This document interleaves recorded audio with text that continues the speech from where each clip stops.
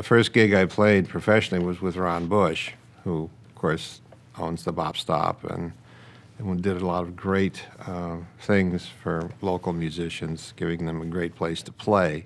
I remember we were playing the front row, and the stage revolves, and the drummer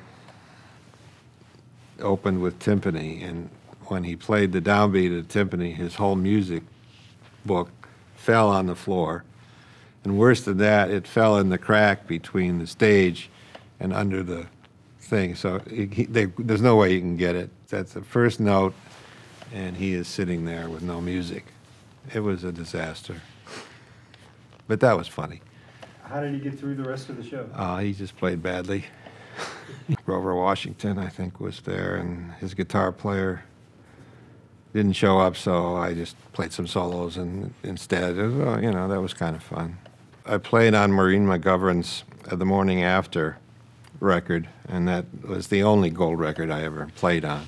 She lived in Youngstown. She came to Cleveland to record the song, and that was really nice. And then we did an album with her.